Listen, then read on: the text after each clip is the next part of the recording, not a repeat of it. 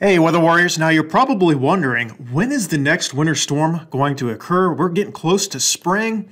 Not many chances left here, and that's what we're going to talk about in this episode. I'm also going to go over the general pattern over the next couple of weeks. This is going to go into early March. So before we begin, I invite you to subscribe below if you like detailed educational weather forecast breakdowns just like this.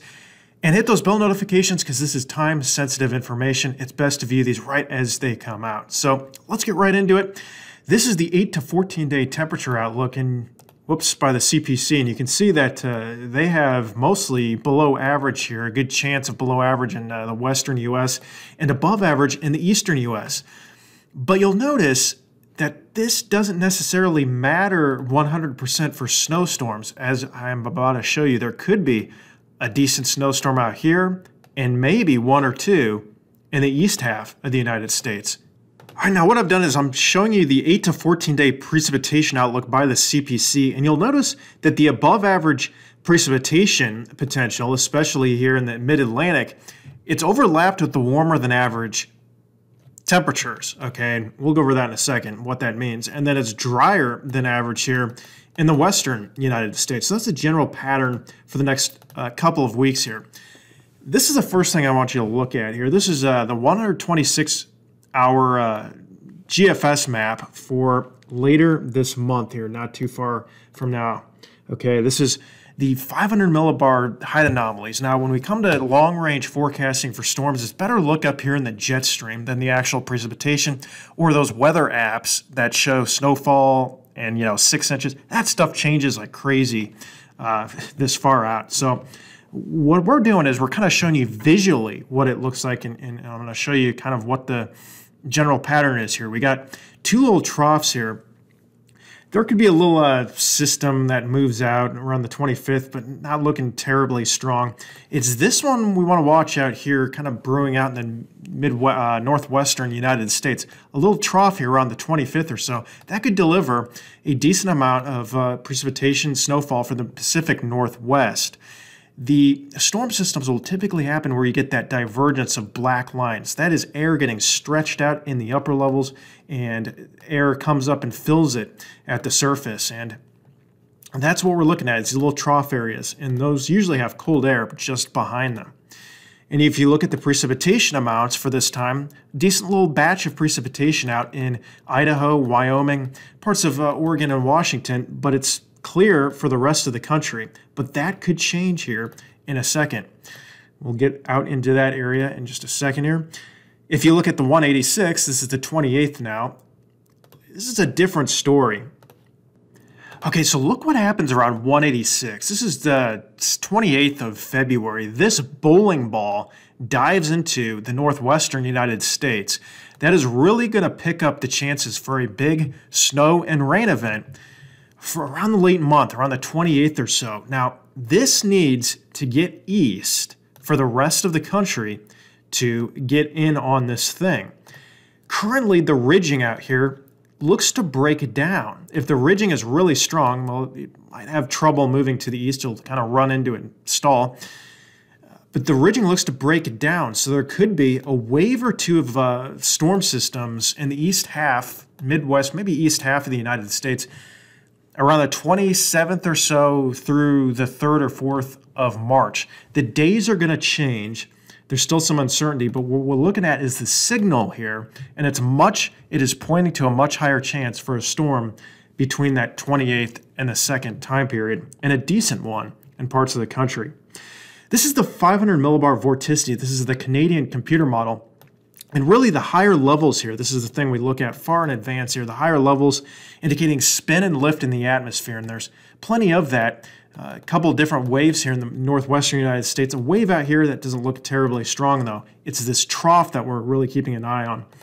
Now, in terms of what the precipitation looks like, you can see that lead wave. There is a chance for a little snowstorm in the northeastern United States, rainstorm to the south of that around the 28th. That lead wave doesn't look overly impressive, but we'll watch it, and right now it looks like a moderate event if it happens. There's been some inconsistency on that, but I'm really keeping the eye on this area out here. You can see little low here, a little low here. There's a couple of waves, a couple storms that move around that trough. Anytime you get a trough, sometimes you get short waves, which will develop little low pressure systems at the surface. You can get multiple storms to develop along the trough, multiple waves. So it's the pattern change that we're really focusing on here. The details will change. So this is the European computer model, around the same time. So you notice the European computer model with this trough is a little bit farther to the east, but it still shows that really strong signal. So there's some consistency here between the models, at least at getting a trough here. Now, the storm systems with this type of look, you'll notice the ridge is much stronger here, but the trough is also further to the east. But because of the strong ridging here and the strong troughing, that's really creating a significant temperature gradient, and you could get a low pressure system kind of right in between there. And so that's something we're going to have to watch here. Again, this is the 28th. The upper levels, there's some energy down here, then there's some energy up here. Those are kind of split.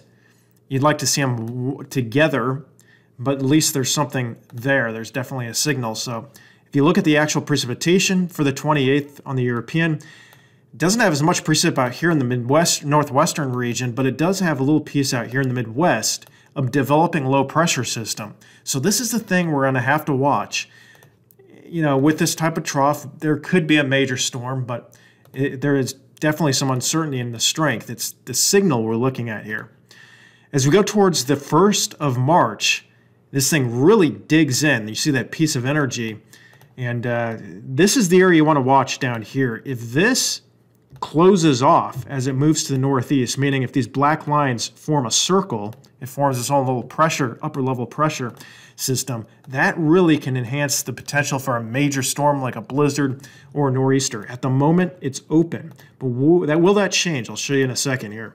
As you can see, the precipitation at the surface for the same time period, when you get these open waves, it's usually flatter, so you get these more linear type of systems with rain out ahead of it and just a small, narrow band of snow on the backside. Usually those don't add up to more than about 3 to 6 inches with those type of open waves. But if this closes off as it hits the shore, you'll get these comma head type storms, which would dramatically increase the potential for a major winter storm.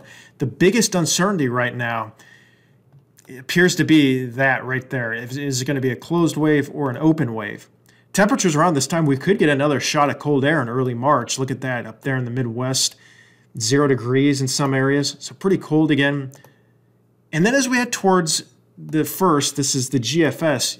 You'll see the GFS is even farther to the east, and it's got that nice bowling ball, or not bowling ball, but nice trough right there, sitting right out in the northeastern United States. And there's the vorticity, very strong stripe of vorticity there in the northeastern United States. It's still a little bit open, but it's got very good lift. And if you look at the precipitation on the GFS, for, again, the 1st of March, this is a different model now. A decent band of snow in the northeastern United States from the coastline to about the Canada border, and plenty of rain out ahead of it. Again, if this closes off, this would turn into a nor'easter. Now look what just happened. This is, as we go towards the 2nd, this is the 2nd of March. Look at those black lines. They have closed off now. Significant lift now. Okay, vorticity in the atmosphere. This closes off just off the shore. At the moment, the models have been blowing this up just off the shore, and you can see that blizzard type of appearance. Those tightly packed isobars, that's probably 30, 40 mile an hour winds, rain out ahead of it, 965 low, right over the ocean, but it forms offshore. If this moves just about 100 miles to the northwest, which it absolutely could, that would put a major winter storm for the northeastern United States. However, there's a lot of inconsistency in the models, and most of the models have been converging on a farther east solution, like it's blowing up in the ocean. So at the moment, there's significant uncertainty, but again, it's something we want to watch with that trough configuration. If you look at, this is the same time period on the 2nd, if you look at the GDPS, the Canadian, it's actually way off to the west. So while the signal's still there, still looks like the pattern change between all the models. There's high consistency on a trough blowing up, moving eastward, and a decent ridge out ahead of it around the around late February to early March, but there is some inconsistencies in where this is going to happen and the strength. And you can see the Canadian's way farther to the east, and it's got multiple pieces of energy. You'd like to see one piece of energy if you're looking for a big storm, not two, because this is kind of hogging up the energy from this one. You'd like to see one. But that's kind of the look right there. So kind of broken apart. And you can see at the surface on the Canadian computer model, it's kind of a messy looking storm system, but definitely a large system. You know, when you get those pieces of energy, it's widespread, but usually not overly potent in one area. So light snow up in Canada, the northern U.S., and light rain, maybe some thunderstorms in the eastern half of the United States. So, and behind that, a decent Arctic blast. These are the thickness lines.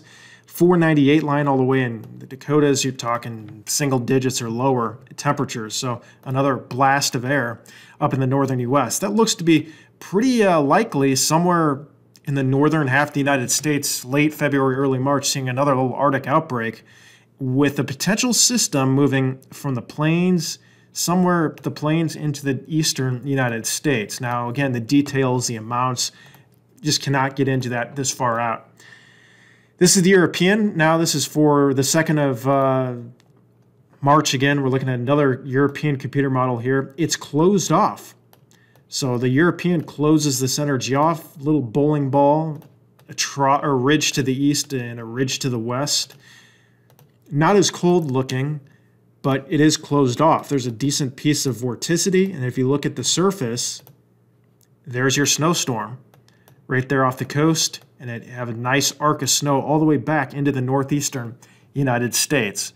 So the European is also showing a very similar look than the GFS and the Canadian. However, again, there's been some inconsistencies in whether or not this will close off in time. If it doesn't, if it goes offshore, it'll just be mostly a little stripe of rain, maybe a little bit of snow on the backside, northern side of it, and it leaves the country. But if it can close off early, that would significantly increase the prospects for a major winter storm. So the summary here is around the 28th or so, we should see a trough move in. This would give a chance for some precipitation out for the northwestern United States, maybe a significant dose of rain and snow. As it moves east, it'll cycle, and it could create a decent little shortwave, a little piece of energy that rides up, creates a storm in the Midwestern region, rides up into the coast, and potentially blows up into a significant system. At the moment, it looks like the models are mostly pegging this to occur just offshore, but if it moves any farther to the west, this would really put the northeastern United States under the gun. So our best bet for chances of a big winter storm now through the next couple of weeks appears to be early March, 1st to maybe 3rd of March. But if I were to put a range on it, maybe the 28th through maybe the 4th of March. The timing will change between now and then. Sometimes the models are off a couple of days, when you're looking at this far in advance. But that is the time period we really want to watch. Again, mostly the east half of the United States, but again, the northwestern half could see a decent precipitation band before then. I'll definitely have more updates, guys, and subscribe, share this with a friend. Hope you enjoyed this video, and we'll see you soon.